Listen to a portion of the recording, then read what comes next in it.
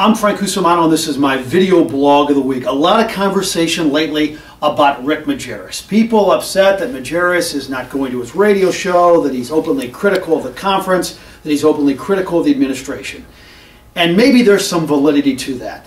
But the bottom line is, Rick Majerus is responsible for two things here at St. Louis University: winning basketball games and making his players academically oriented.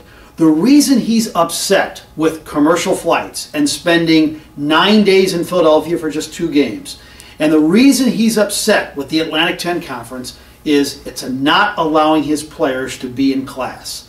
So we're going to get on a college coach in these times for voicing displeasure because his kids are not in the classroom more? I mean, this whole thing is about his Billiken basketball players being in class as much as possible. The Atlantic 10 and commercial flights is a ridiculous situation for Billiken basketball players. They can't be in class. The other thing is winning. Have you looked at the record lately? They're 16-8. They have a game on Wednesday night against Rhode Island. They can be 17-8. It's a home game. Billikens are really good at home. And then they're at Massachusetts, who's not very good, on Sunday. They have a chance to be 18-8 by Sunday night. They're good now. They got 3 really good players in Willie Reed and Cody Ellis and Quamaine Mitchell.